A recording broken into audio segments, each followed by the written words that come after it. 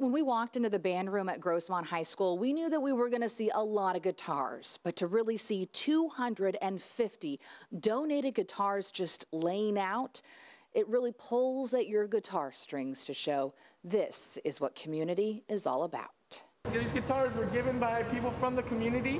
Grossmont High School guitar students will be able to strum their own guitar from home during Zoom class. You get to learn a new instrument. It's like a whole new other culture. Middle finger here. I'm actually really excited about this because I've always wanted to play guitar.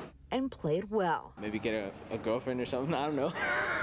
To keep students from fretting over buying a new guitar. I really don't have the money to spend on a guitar, and I feel like that's really helpful. Brandon Lopez's guitar teacher and Grossmont High School alum Jeremy Cook saw the music on the wall. We need to get guitars for these kids, or at least try.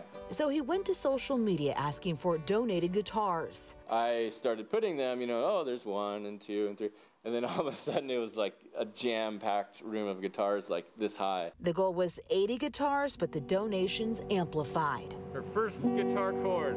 Jeremy traveled 3,000 miles across the county from Fallbrook to San Ysidro. To me, the real heroes are the donors, and without them, none of this would have been possible. Donors from loved ones who passed away. One woman, shared that, she had later stages of breast cancer, and she really wanted to see her guitar live on. At the end of the year, each student will return their guitar so a new student will be able to strum a new tune. Go ahead and strum it.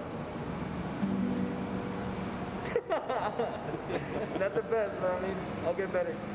If you have a guitar that's collecting dust and you want it to live on, just contact Jeremy. You can also help out with these kids to record their music. Just go to our website at cbs8.com, click on the story.